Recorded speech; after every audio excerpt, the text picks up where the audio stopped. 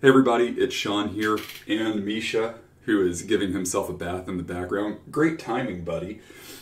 We are presenting another Power BI tips and tricks video. As anybody who works in Power BI on a regular basis knows, we don't just work in data or data viz or data storytelling. We also work heavily in real estate.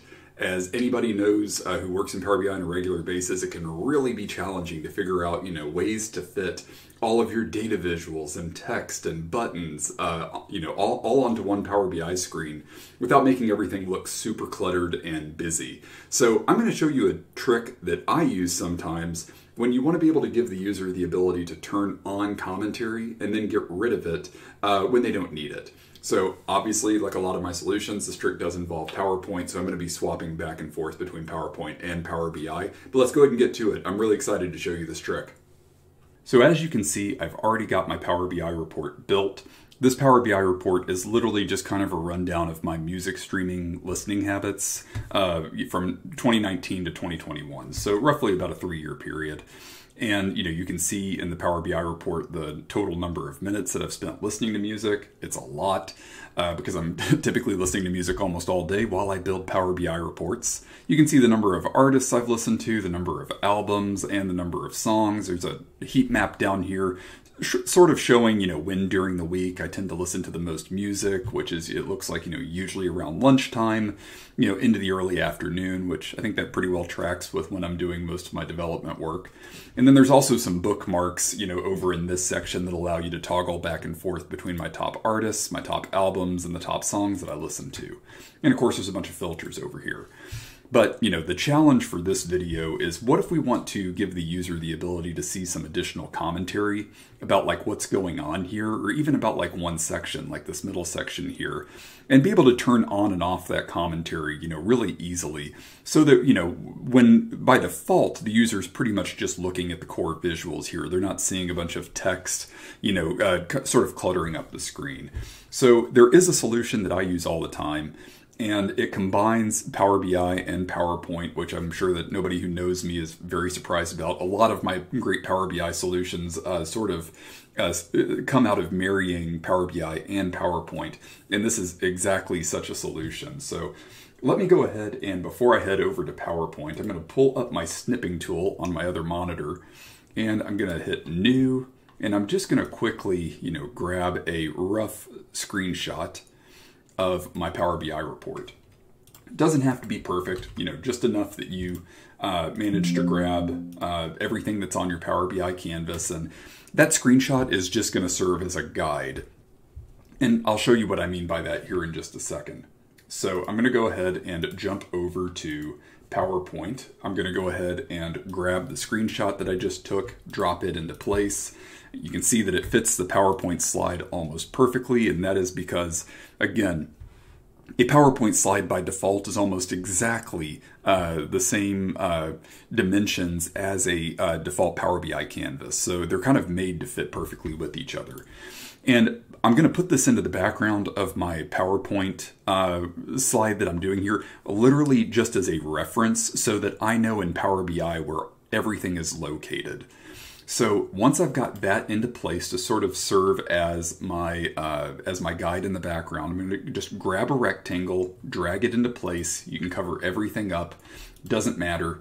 And I'm just going to make this a very dark gray. I'm going to remove the outline, and under Shape Fill in my ribbon up here, I'm going to go to More Fill Colors, and I'm going to up my transparency to just about 10%, literally just enough to where my report is just barely poking through so that users can, see as much of the report as possible without it being, overbearing, because we don't want this to distract at all from the commentary that we're going to be putting on this. So next I'm going to go and grab one more rectangle, and I'm just going to, sort of position this over the visuals that I'm going to be providing commentary for. So I'm just going to drop it there.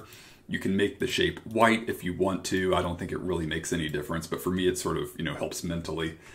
And I'm going to first click on my dark gray transparent background, and then I'm going to Control click on the white rectangle, and that will allow me to merge these shapes And in this instance, what I want to do is I want to remove the white rectangle from the dark gray semi-transparent rectangle. So I'm going to subtract it. And you're already getting the effect that we're going to be carrying over into Power BI. And that is we're going to sort of highlight just the visuals that we're going to be providing commentary for. So it's just a little bit of trickery of the eye. And so ultimately, this dark gray rectangle that has a big chunk taken out of it is what I'm going to be bringing into Power BI. So I'm just going to right click, save that as a picture. I'm going to call it dark gray overlay. And I'm going to go ahead and leave PowerPoint behind. Next, I'm going to go to my insert ribbon in Power BI. I'm going to add an image and grab that dark gray overlay. You can see there it is. It's got the big square taken out of the middle of it. I'm going to go to my style options, set my scaling to fit. And next, I'm just going to sort of drag this into place. There you go. You can see that there's just a little bit of my report sort of poking through on the boundary. I think that's personally fine. In fact, I actually think that this looks aesthetically pretty good. It sort of frames everything. Okay, so now I've got my my overlay in place, and you can still see the images or the data visuals that I'm highlighting. They're standing out just fine. On another page, I went ahead and just drew up some quick commentary so that you didn't have to watch me, typing a bunch of stuff. I'm going to go ahead and grab that, and I'm going to paste it into place. I put that right here. You can see that I've used color and bolding to sort of, call out some of the, major highlights of this text if you're in too much of a hurry to read. And I'm also going to go back over here, and you can see I just made a bunch of bar charts that sort of capture the top 5 artists that I've listened to, top 5 albums, and top 5 songs. Literally everything's just based on the number of minutes that I've spent listening to them. I'm going to head back over here and just drag these into place. You can see a little bit of the report in the background sort of poking through, but nothing that's too obstructive for me to read this stuff. And, since I've got 3 bar charts here, you can see that they're not quite lined up on the sides, and there's a little bit more spacing here than here. So I'm just going to go to Format real fast, go to my Align options. I'm going to Align Left and distribute those vertically so that it's super clean. And I'm pretty happy with how that looks. So the next thing that I need to do is I need to go to my view options in my ribbon, and I need to turn on my bookmarks pane and my selection pane. Because now what we need to do is we need to create the bookmarks that are going to allow the user to turn on and off this commentary. So I'm going to add 2 new bookmarks. I'm going to call this first one Commentary On, and I'm going to call the next one Commentary Off. And this is an extremely important step that we need to take, very similar to the selected visuals video that I posted a little while back. So you're going to go to both of these, and you're going to turn off data, and you're going to turn on selected visuals.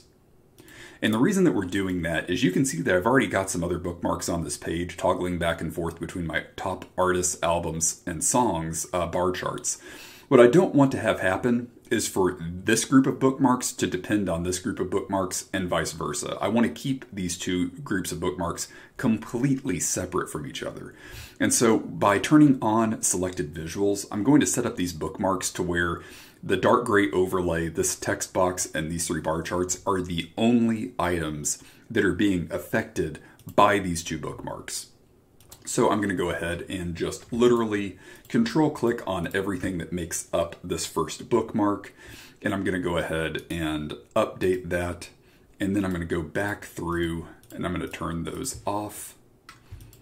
I'm going to select all of them because, again, I need only the selected visuals. And I need to make sure everything that I want commentary off to apply to is selected here. So it's these 5 things. And I'm going to go ahead and update. And then I'm going to just make sure that they're working okay. Okay, so next thing I'm going to do is I'm going to insert another button, and I'm just going to use the Q&A button because, honestly, it already looks like a comment box. It's going to work just fine here. So you can kind of put this into place wherever you want to. I'm just going to throw it right there. I'm going to update my style to make it pop a little bit more. I'm going to scroll down to icon, and I'm going to change this to sort of white and put it right there. I don't want it to stand out too much, just enough to maybe get the user's attention. If you want to add, something additional, like some text to the tooltip, like click here to see commentary on the visuals in this section, you can do that. And now I'm going to add an action to that button that will allow me to switch to my commentary on. I'm going to go ahead and test that out. And you can see it's working just great. And now the only thing that's left to do is to add one more button to all of this that's going to allow us to turn off the overlay. You can do this however you want. You can add another version of this button to turn it off. Or if you're like me, maybe you just want to add an X in the top right corner, which I feel like is typically how people exit out of things. So I'm just going to go to turn off my border, turn off my icon, I'm going to turn on text. I'm going to just write an X there. I'm going to make that white. I'm going to make it a lot larger than 10-point font so that people actually notice it. Not really happy with 30. I'll drop that down to 20. Perfect. Okay. And now, real quickly, because I did forget to do this, I am going to grab everything one more time and just going to update. One second. Going to update my on commentary. And then on my off commentary, I'm going to update that too so that my cancel button isn't still there. Okay. Now that I've got everything, I'm going to go to my X button here. I'm going to add an action to that to turn off my commentary. And there we go. So now we've got our buttons working. So if somebody comes here and they're interested, okay, I kind of want to know a little bit more about what's going on here. They can turn on commentary. Everything is nice and highlighted there, including some additional hidden insights. And once they're done with it, they can just click out. And if I'm on the top albums view, all I've got to do is just go back through here and hit commentary off, update albums, do the same with songs, do the same with artists. And now the user can just, toggle back and forth between these bookmarks. If they decide when they're on the top albums view that they want to go and suddenly look at the commentary, no problem. You can see very subtly in the background that I am still on top albums. When they're done with it, they can click out. When they go to top songs, same thing. They can pull up the commentary anytime that they want to, because these two groups of bookmarks, these and the commentary bookmarks, they're not related to each other because the commentary sections are only using selected visuals. So there you have it. I hope you found that super useful. I hope that you're already thinking about ways that you can maybe use that on any upcoming Power BI projects that you have. As for me and probably Misha, we will be so excited for you to join us for future tips and tricks videos in Power BI that we're going to be posting to YouTube. Can't wait to see you there.